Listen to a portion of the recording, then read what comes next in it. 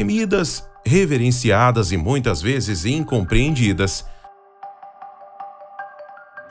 as cobras venenosas têm sido uma fonte de lendas e pesadelos desde os tempos antigos.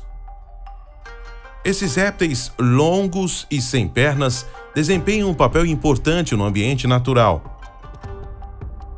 Caçadoras eficazes e predadoras de emboscadas, as cobras usam seus sentidos de visão, paladar,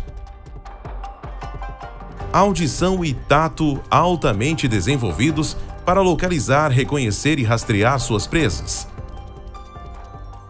No entanto, mesmo com todos esses sentidos, algumas cobras podem atacar animais que não são suas presas naturais, como animais domésticos, por exemplo.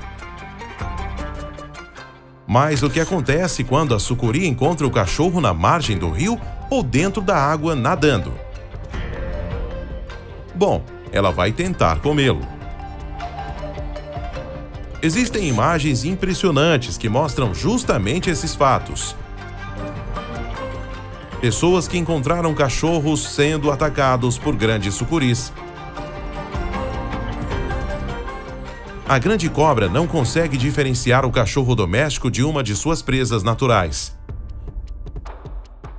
E é por isso que eles podem virar vítima. Mesmo as maiorias espécies de cachorros não têm chances de se soltar de uma grande sucuri quando são agarradas.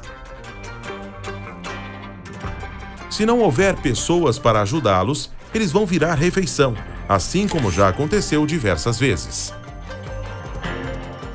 Para o cachorro conseguir sobreviver, é necessário ter alguém perto para ajudá-lo rapidamente. Ou então ele irá parar no estômago dessa criatura gigante.